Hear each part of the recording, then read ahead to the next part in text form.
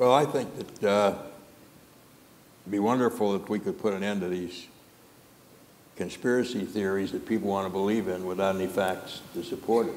And 50 years is enough to play the game here, and the evidence hasn't changed. The evidence is the same. I think that I don't want to get in a quarrel with people who disagree with me, but I think the Warren Commission report still holds after 50 years. And all three of you others agree with that?